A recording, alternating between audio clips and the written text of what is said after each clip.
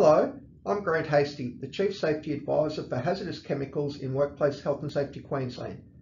I'm going to talk to you about how to create a hazardous chemicals register for your workplace. Under work health and safety laws, any workplace that stores, handles and uses hazardous chemicals must have a hazardous chemicals register. In this presentation, I'm going to talk about what is a hazardous chemical under the workplace health and safety laws, how to establish and maintain a hazardous chemicals register, and what exemptions apply. Keep your workers safe by knowing what chemicals are at your workplace and the harm they could cause. It is important to understand what is a hazardous chemical as defined under the work health and safety laws so that you know if a register is required and what needs to be in your register. The term hazardous chemical captures those chemicals that can cause harm to workers and other people during their storage, handling or use. The work health and safety legislation uses a globally harmonised system of classification and labelling of chemicals known as GHS to determine what is hazardous.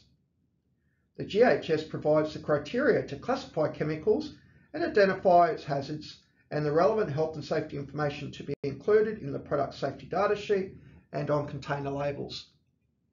The safety data sheet, or SDS, is an important information source for managing the risks associated with the use of hazardous chemicals in workplaces. The SDS contains key health and safety information like the chemical's hazardous properties, such as its flammability or reactivity or toxicity, for example, as well as providing information on cleaning up spills, providing first aid, firefighting and storage incompatibilities. This information is used to inform risk management processes. The format and content for a compliant hazardous chemical product SDS is set out in the preparation of safety data sheets for Hazardous Chemicals Code of Practice. Manufacturers and importers of hazardous chemicals are required to provide current information to workplaces about the hazardous chemical in the form of an SDS. The Hazardous Chemicals Register is important so you can manage the risks. You need to know what is stored, used and handled at the workplace, the harm the chemical could cause, and how to store, handle or use a hazardous chemical safely. The register plays an important role to ensure you can easily access health and safety information and keep track of hazardous chemicals at the workplace. You will use the information found in the register to conduct your risk assessment, which leads to implementing control measures to protect workers and others from harm. If you have hazardous chemicals at your workplace and don't have a register, you can be fined. So what is a hazardous chemicals register? The register is a list of product names along with a copy of the compliant SDS. The manufacturer or supplier of the hazardous chemical must provide you with an SDS that meets the requirements set out in the SDS code. Under certain circumstances, there may be an exemption or exclusion for a hazardous chemical or its SDS. In these cases, the products do not need to be included on the register. I'll run through some example exclusions in more detail shortly. You can use the Safe Work Australia template to develop a register that you can tailor to your needs. The register can be used to record other useful information, such as the issue date of the SDS, the name of the manufacturer, the associated risk assessment reference, or the storage location. Including the additional information is up to you. However, the minimum requirement is to have the list of the product names and the SDS for each product. You can find a copy of the register template on our website. There are 4 easy steps to creating your register. Start by making a list of all the hazardous chemicals in your workplace. Do a survey and include full and partially full containers. You may find them across your workplace, in workshops, chemical storerooms, warehouses, laboratories, gas stores and manufacturing areas.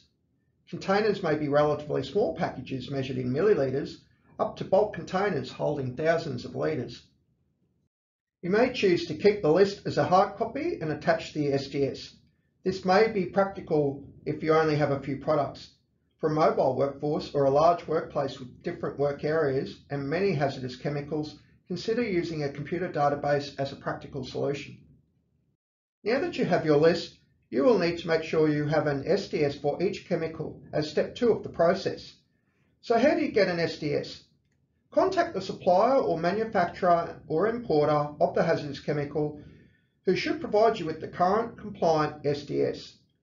Something to note, an overseas version of an SDS without review against work health and safety laws may not be compliant.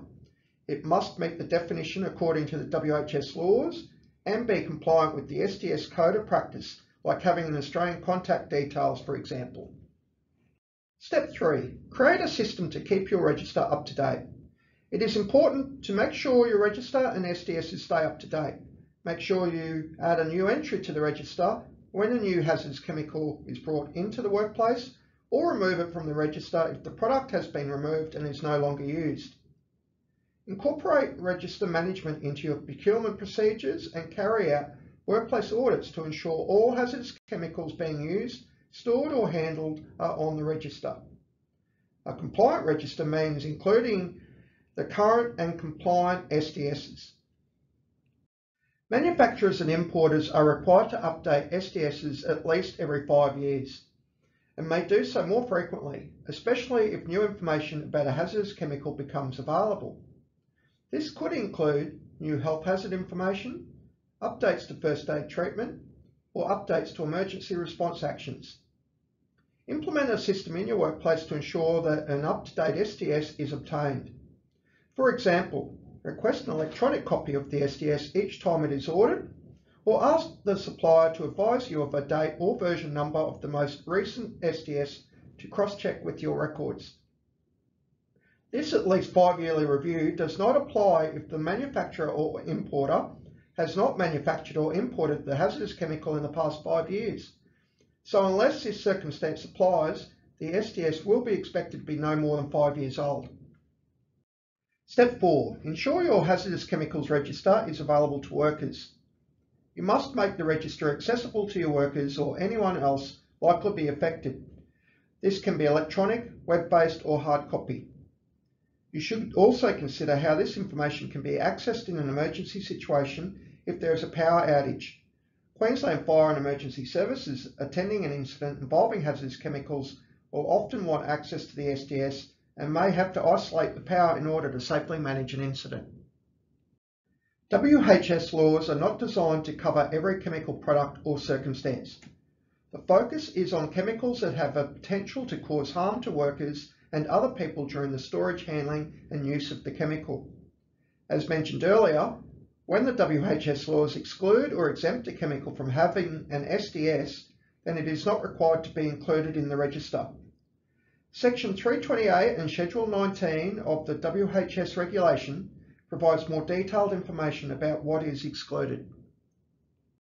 An example of an exemption is for consumer products that are used at a workplace in a way that is consistent with household use, in quantities consistent with household use, and is incidental to work activities. For example, if you purchase fly spray from a retailer, it is a consumer product in the form of an aerosol can. Because it contains gas under pressure, it is classifiable as a hazardous chemical, and you can see health and safety warnings on the container. However, if the way you use the spray in the workplace mimics how it would be used in your home, it would be exempted from the register. This exemption would not apply if you use such products in larger quantities and more frequently as part of your job, such as being a pest controller. Another example exemption is for chemicals in transit. Products that are in the transport chain that are not being opened or used at the workplace and are not kept at the workplace for more than 5 days are also exempted from the register. This exemption doesn't apply if the same product is kept there all the time with containers coming and going as stock turns over. In this case, the hazard remains for more than the conditional 5-day period. Another SDS exemption is where the retailer is supplying consumer products to other premises without the retailer opening them. The exemption would not apply if the retailer decants the product into a customer supplied container. An example of this is illustrated in a short case study produced by Safe Work Australia about alcohol-based hand sanitizer. If you are using 500ml bottles of hand sanitizer in your workplace, this is considered a consumer product and would therefore not need to be on the register. However, if you purchase larger 5-litre containers that you opened and used to fill smaller bottles, this is not consistent with household use, so no longer meets the criteria for the exemption. A 5 litre product container would require an SDS and needs to be on the register. I hope that after listening to this presentation you feel more confident to prepare your hazardous chemicals register. It's an important part of managing risk, and penalties may apply if you do not have a compliant register for your hazardous chemicals. Details about exemptions can be found in Section 328 and Schedule 19 of the Work Health and Safety Regulation. To get started on your register, make a list of the hazardous chemicals in your workplace, make sure you have the current SDS for each chemical, create a system to keep your register up to date, and make sure the register is available to workers. Need more information?